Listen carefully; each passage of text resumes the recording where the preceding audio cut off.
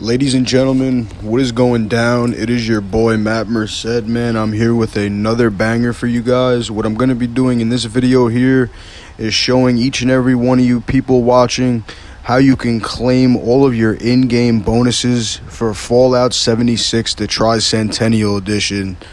So straight and simple like this video is going to be displaying all of the items that are included in-game for the Tricentennial Edition and how you guys are going to obtain them for yourselves. Now, I'm hoping this video here helps you guys out, as you know, I kind of found this stuff out by just playing the game, but this is going to help out anybody who's having a hard time claiming these things. Sit back, relax, man.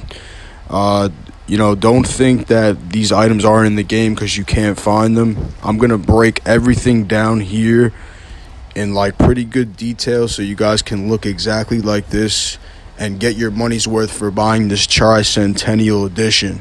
So stay tuned, hit that like button, subscribe here if you're new for all future content. Without further ado, let's get it.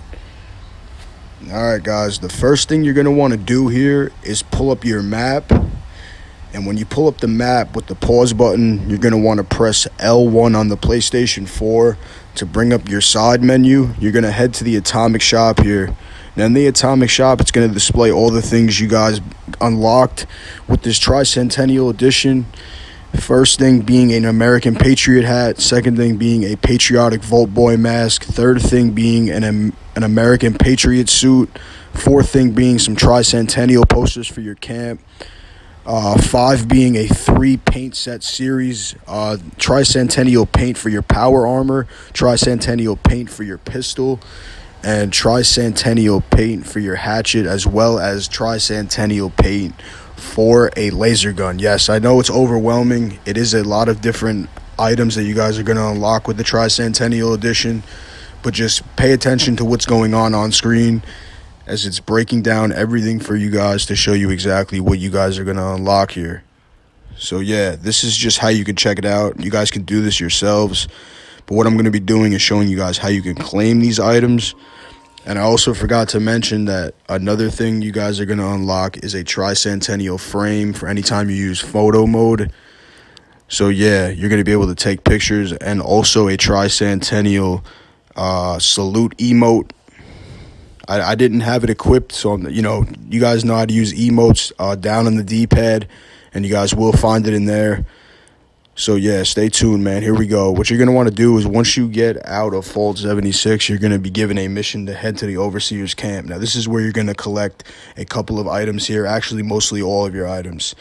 What you're going to want to do first is head over to the Armor Workshop, man. You're going to go into Headgear, and this is where you're going to find your 3 pieces: your American Patriot hat, your Vault Boy mask, as well as a worn Patriot hat. That's in Headgear.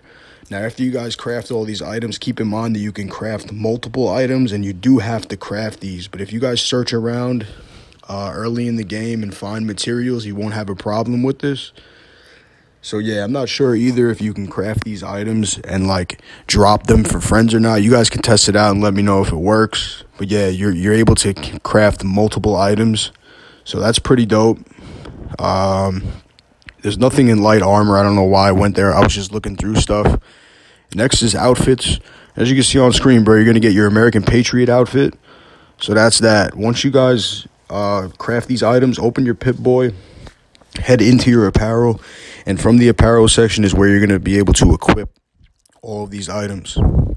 So yeah, pretty cool stuff. What I'm going to be showing you guys next on screen is the paint sets. I can't show you guys the armor paint set, as I did not unlock a power armor station, but when you guys unlock a power armor station, it's going to be the same process probably.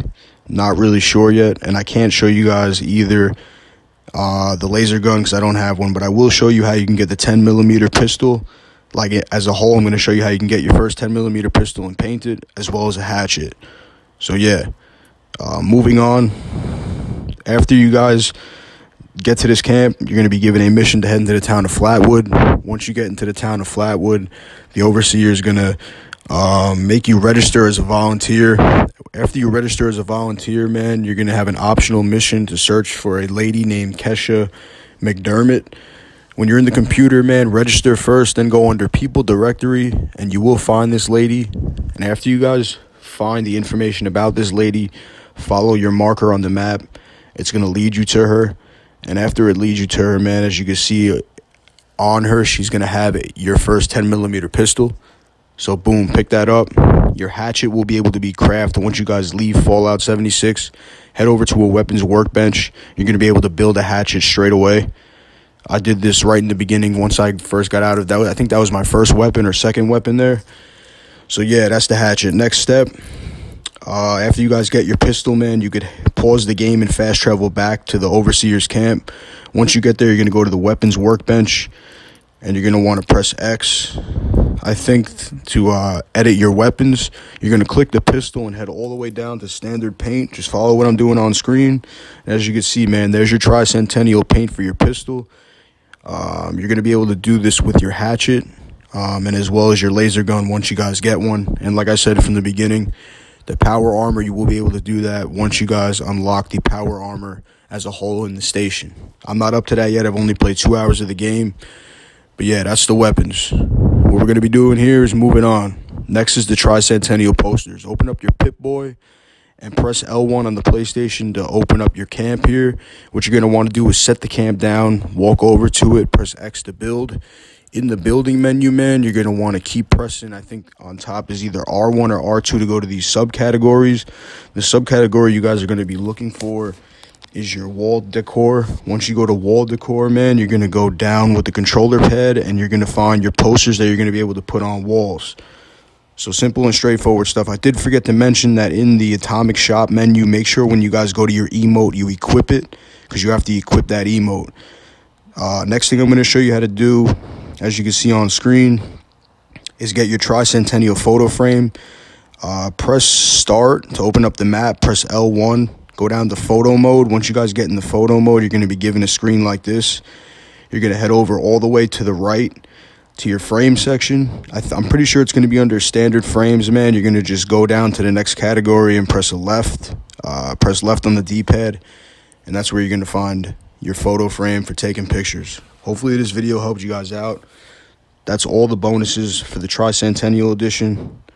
Thank you guys for watching the video. Make sure you hit that subscribe button if you're new here for more Fallout 76 content.